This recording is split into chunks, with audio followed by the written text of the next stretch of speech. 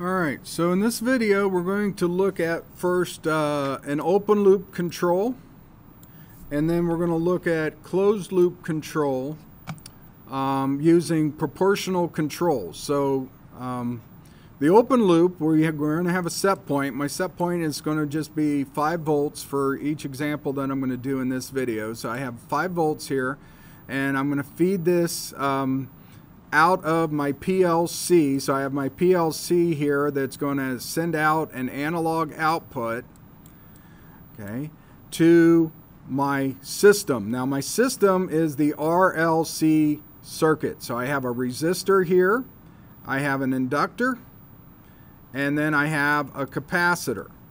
Okay, and so it's a series RLC circuit, and what I'm going to do is my output, my process parameter, is going to be the voltage across the capacitor. Okay. And then what I'm going to do is I'm going to apply proportional control. So I'm going to have a gain factor here, call it KP, which is going to be proportional control. So I'm going to feed back the voltage across my capacitor. I'm going to feed that back into my PLC. It's going to generate an error signal, which is the difference between the set point and my voltage across my capacitor. Multiply that times the gain, and then feed that into the system, this RLC circuit that I have down here. So that's what we're going to control. Now I've already built the program. Okay, so let's look at our program. First thing we want to do is look at our tags. Okay, so I have several tags. I have I have some relay light tags set up, pre-wired lights on the PLC trainer. I have a amber, green, red light and a white light down here. So those are all already pre-configured and set. Then I have a start and stop button, which I'm not really going to use. I have a 3-position selector switch, so it goes to the left for bit 2 or to the right for bit 3. In the center, they're both 0. And then I have the 4-position selector switch, and what I'm going to do is I'm going to select my gain by selecting that switch. So these are just Boolean switch settings. And then I have gains here that'll actually, all I have to do is flip the switch to change my gain. So my gain is KP, this proportional gain, but I'm going to set that gain by using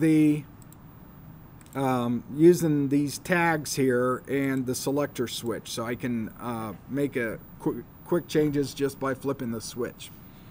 Okay, my input is coming in. Remember, the input is the voltage across the capacitor. That's my process parameter, or my process variable of the system I want to measure. So it's an RLC circuit, and I want to measure this the voltage across the capacitor. But when it comes in, it's going to be in millivolts. Okay, so let's look at, and the same for my control out, it's going to be in millivolts. Let's look at my configuration of my card. So my card, my input 0, channel 0 is enabled. It's set to a voltage range, -10 volts to +10 volts, and filter of 5 hertz to kind of keep the noise low. And it's set to engineering units. Okay, so engineering units means that 10 volts was actually going to be 10,000 millivolts. Okay, and the same for the output. I have it enabled. It doesn't have a filter setting, but it's set to -10 to +10 engineering units. So those are the configurations of my input card. So when we come back and look at the tags, we see that channel 0 input, I for input, is going to be in millivolts. That's going to be the voltage across the capacitor in millivolts. And then we're going to have the voltage out, which was our control signal out, which will also be in millivolts. Those are the actual outputs. Then I have a real variable that's going to be the voltage across my capacitor in just volts. So I'll be dividing by 1,000. That's my scaling for this. And then I have my control out will also have to be scaled before it goes out. I have my set point, which is a real value, so I can put in, you know, values of like 3.75 or, you know, fractional values if I want. And my error definitely has to be of real value because it might have some floating points in there. Okay, and then here's my actual gain that I'm going to use in the closed loop control.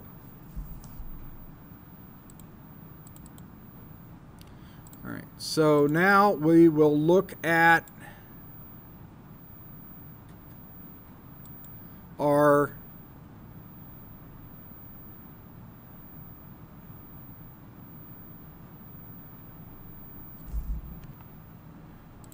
okay, so now we'll look at the actual ladder logic. Okay, so when we look at the actual ladder logic here, the very first rung is going to happen after we read the inputs. So the inputs come into the various tags, and of course the most important one here is the voltage across the capacitor. And again, the input comes in as millivolts as an integer value. So I'm going to divide that millivolts by 1,000 into a floating point destination, a real number destination, which is going to be my voltage across the capacitor in volts. Right? This is the input. V cap in is in millivolts, and it's an integer. So I need to make that a floating point value. I need to do that every scan, so there's no contacts on the left here. We're going to do that no matter what. Okay. I'm also going to calculate my error. My error is the set point minus the V cap. I actually used a compute statement here, but I could have actually used just the ordinary math subtraction block for that either way. But I'm calculating my error signal here, which is the difference between the two. Then I have 4 rungs, which are my 4-position selector switch, which are simply going to move my gain into the a value of gain into the actual KP gain value. So the gain will either be half of 1/2, right, 0.5 or 1/2, or a gain of 1, or a gain of 2, or a gain of 5. So I've preset those gains in here. I went ahead and preset those gains ahead of time. I also preset my set point to be 5 so that I can just flip a switch and have it output a response. Okay. All right, so here is the center position of the 3-position selector switch when both of these are open. And so I'm going to move 0 in. So to basically just output nothing or put the system at rest, or which will discharge any voltage on the capacitor, I put the left selector switch in the center position. And then if I flip it to the left position, what I'm going to do is simply move my set point out. So I'm simply going to output 5 volts. And I'll also enable the red light on the PLC. On the other hand, if I move the selector switch to the right, it's going to do the closed loop control, or proportional control. So remember, proportional control, you just multiply that gain value KP times your error. And so when I do that, I'll also have it turn on the green light. All right, so once we've done that, I have a couple of rungs here that just use a greater than block to turn on the amber or the white light. So if my voltage across my capacitor exceeds, 3 volts, it'll turn on the amber light. If it exceeds 5 volts, the white light will also come on. And that just gives me an indication of how much voltage is on that capacitor without actually having to try to read a scope or get a voltmeter or something like that. I can just visually see the light and have an indication of how high the voltage is on the capacitor. And then the very last thing we do, and again, there's no nothing on the left side here. We do this every time we send out our control signal, and our control signal is the calculated control value times 1,000 to convert it back into millivolts. So control out is in volts, multiply it by 1,000 makes it millivolts, which matches the engineering settings that I have set up for my output. One other thing to look at on the output settings, we need to make sure that your voltage can swing. So right now it's my lowest that I'll allow out is 0 volts. My highest is 10.5 volts. All right, so those are the settings there for the scope. So let's just take a look here as we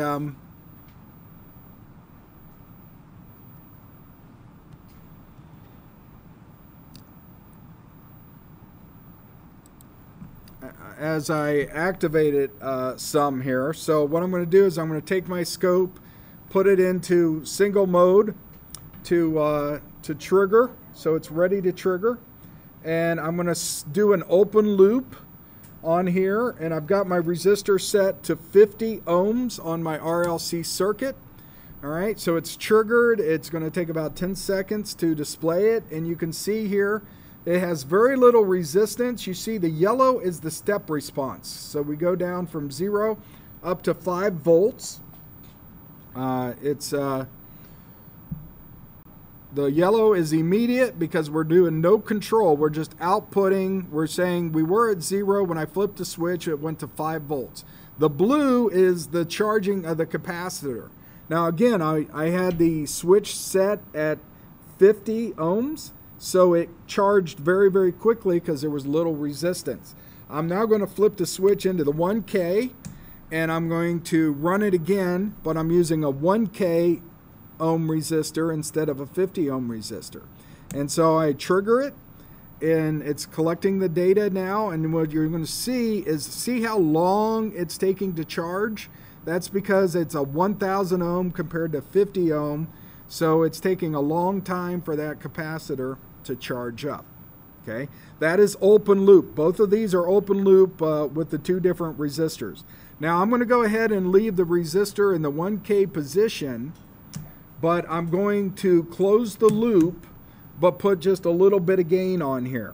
And so I'm going to energize my capacitor again, and I'm going to do closed loop proportional gain with a gain of 1/2. So if you notice here, right, the gain is 1/2 because I have it set on the lowest position. And so you can see now that the gain, it actually was really high and then it came down. But the other thing you notice, right, is it's not going to 5 volts. It's only going to about 1.5 volts. And that is what we call the steady state error, right? My set point is still 5 volts, but I didn't get anywhere near that. With a gain of 1/2, I have a huge steady state error. My signal should be way up here at 5 volts like it was with the open loop. Go back and look at the open loop. But so I have this huge steady state error. All right, and the system was really slow, but it was faster. It actually came up to this final value, even though the final value wasn't anything near what it was before, but it actually came up to that final value much faster than an open loop. So we sped up the system, but now we have some huge error. So what I'm going to do is I'm going to increase my gain to 1, and I'm going to hit set again. And actually, I forgot to flip the switch back to 0, so that's it's discharging. I'm going to re-energize my scope. And now I'm going to energize this. So this is with a gain of 1. So I doubled my gain. So you notice how now it jumps way up here to 5, but then it drops down. So the system responded faster. But and it has less steady state error, because remember, it's supposed to be all the way up here at 5, and it's not. Okay, it's still at maybe 2.5 or so. So there's still quite a bit of steady state error in here, but less error than we had before. So we increased the gain. We got our control signal was much higher. It went all the way up to 5. It didn't go up that high before. And the system responded faster, and I have less steady state error, but I still have steady state error. I should be up here at 5. All right, so I'm going to increase my gain now to 2. So my gain is now 2. I flipped the switch to 2. And I'm going to hit it again and capture this response. And you see now the gain, or the control signal, went off the scope because it actually went all the way up to 10. So I've actually got to, I actually have to change the scaling for my control signal. It was so large. So you see it stays 10 for a long time, and then it starts coming back down. Okay, now remember, it actually is coming down to my steady state value here in this case to hold the capacitor at that voltage. But again, the capacitor should be at 5 volts. Okay, so it should be at 5 volts, so it's still only at about 3.3 volts. So I still have steady state error. All right, so finally here I'm going to kick it all the way up to 5 and try it again. So I'm going to flip. Now my gain is at 5, which is the highest gain that I've got on here right now. And I'm going to energize the control signal once again. Okay, and now you see that I actually have some overshoot. You see the blue actually went above the final value. Although notice it still hasn't broke 5 volts, right? Let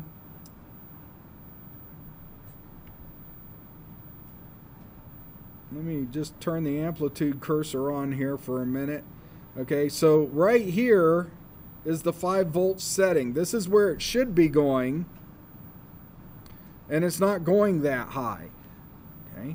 But so I still have steady state error. Anytime you do proportional control, I guarantee you're going to have some steady state error. You're not going to go to your set point. All right, so you're going to have to do something else to get rid of that error completely. But I did reduce the error. All right, but now you see that it's overshooting that final value, and then it comes back. So this little hump here above that line, if I adjust my cursor down here, okay, you can see that the blue is going above that final value of where it ends. That's what we call overshoot. The yellow is the control system. Now look how long the yellow is going up to 10, and it can't go beyond 10 because the control system can't go beyond 10. So you got to also consider your limitations on your control system. So it can't go beyond 10. And so it just stays 10 for a very long time. Okay, now notice I've changed this to 2 volts, so the yellow is at 10 volts there. 2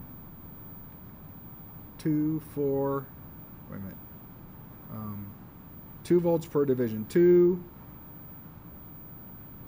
4, 6, 8. I guess it's actually just going to 8 volts right now and staying there. So the control system could actually go more than that, but it's not. The controller is telling it not to go beyond that. Okay, and so but it's staying there for a while, and then once it sees that, you see right there, once the output gets above that final value, then it ends up dropping back down and trying to push the system back down. And then it's like, whoops, I pushed it too low and I need to push it back up. So you can see that's why it's bouncing around. So again, this is on the 1 volt, and you can see it's cut off at the top here, but you can see how once we reach, we're already kind of bringing the control system back down, and we're trying to push it back down because we know we overshot. And then we go under, we push it too low, we go under, all right, and we get these oscillations. So this will happen when you start increasing your gain. So the more you increase your gain, the more oscillations you can add into the system and the more overshoot you can have.